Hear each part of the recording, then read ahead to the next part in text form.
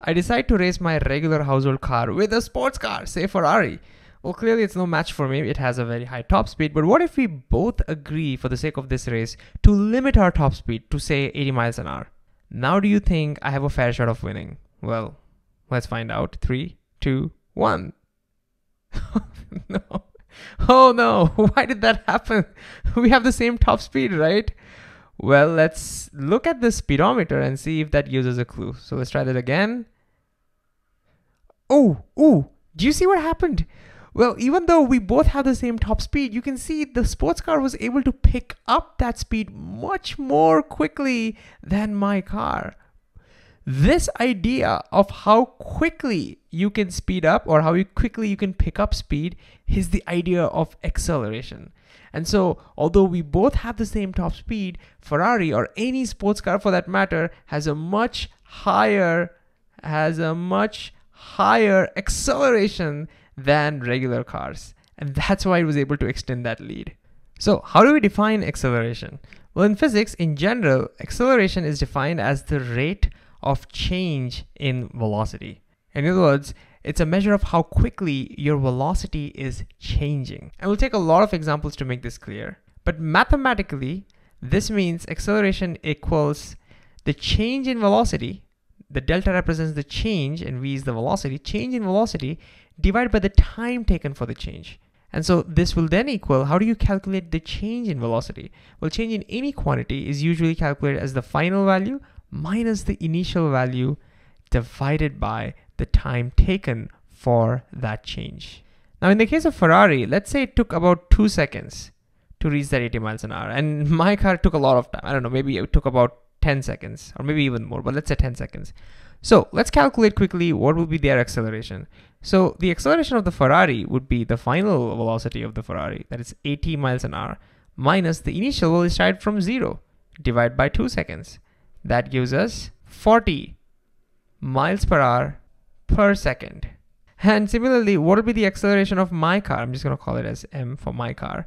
Well, even here, the change in velocity is the same. It goes from 0 to 80, but it takes about 10 seconds to do that. And so that gives us about 8 miles per hour per second.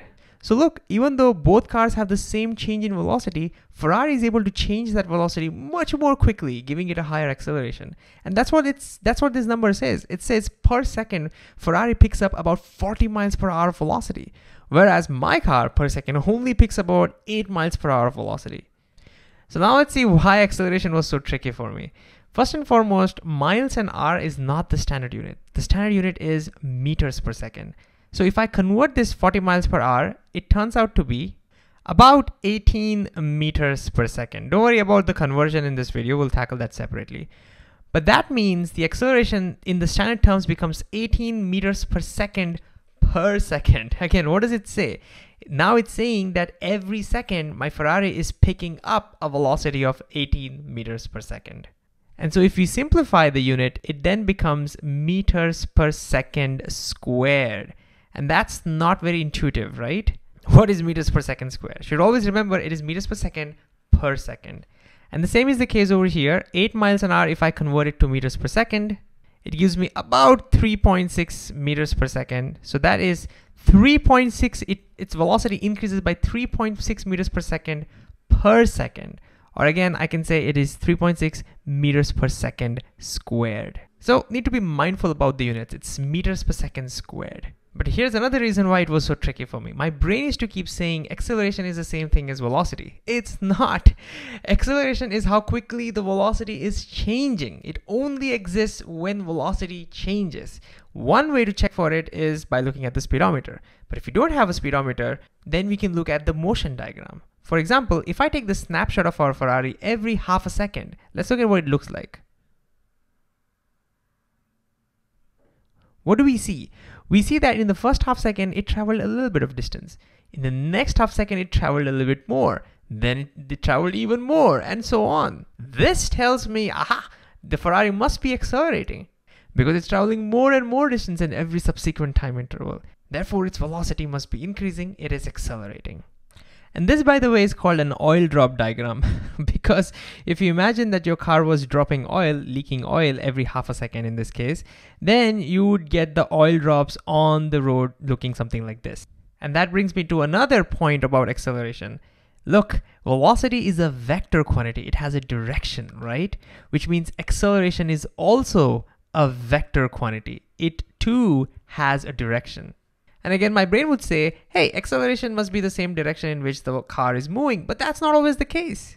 Here's how to think about the direction. If the acceleration value turns out to be positive, like in our example, then it has the same direction as the velocity.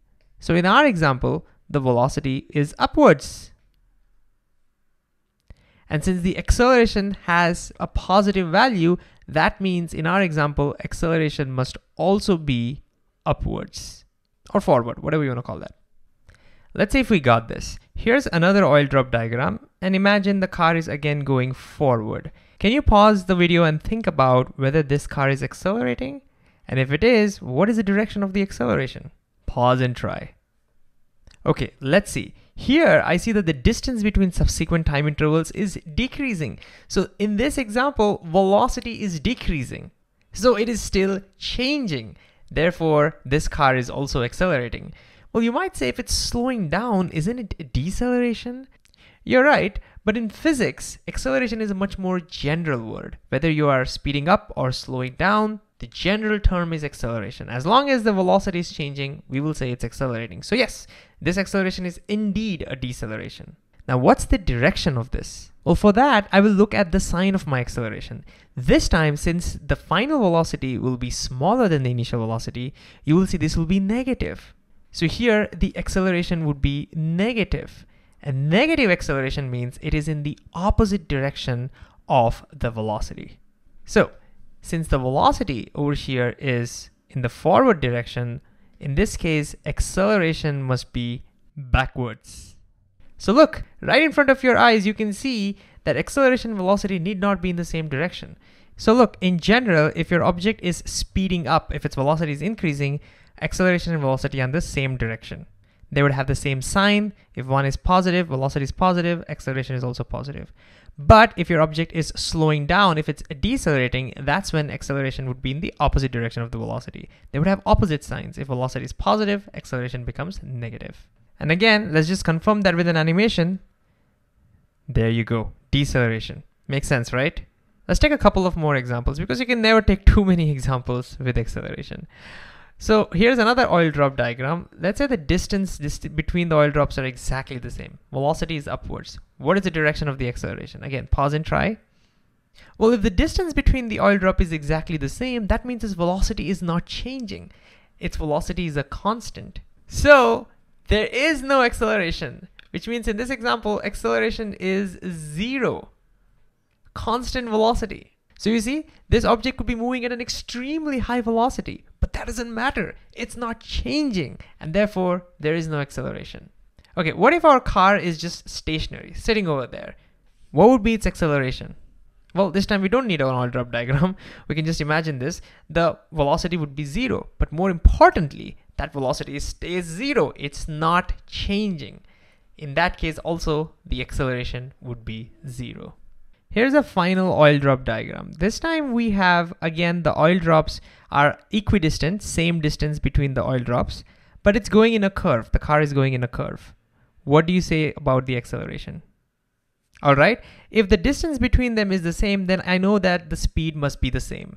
So the acceleration must be 0, right? Well, we have to be careful. The speed is the same, but velocity involves direction. And clearly you can see that the direction is continuously changing, which means even though the speed is the same, velocity is changing, and therefore there must be an acceleration in this case. So this car, even though it's going at a constant speed, is accelerating because the velocity is changing. I know it's tricky, but it's always about the change in velocity, not change in speed. And now if you're wondering what is the direction of this acceleration, don't worry about it. We'll tackle direct accelerations in curved motions separately. But anyways, to sum it all up, acceleration is a measure of how quickly your velocity, not speed, velocity changes. It's measured as change in velocity divided by the time taken for that change, and therefore its units become this weird meters per second square. But what does it mean? It's basically telling you how many meters per second change in velocity is happening per second. And when things are moving in straight line, if you're speeding up, if your velocity is increasing, acceleration and velocity in the same direction. If the velocity is decreasing, if you're decelerating, if you're slowing down, then they will be in the opposite direction. And of course, if the velocity is not changing, your acceleration would be 0.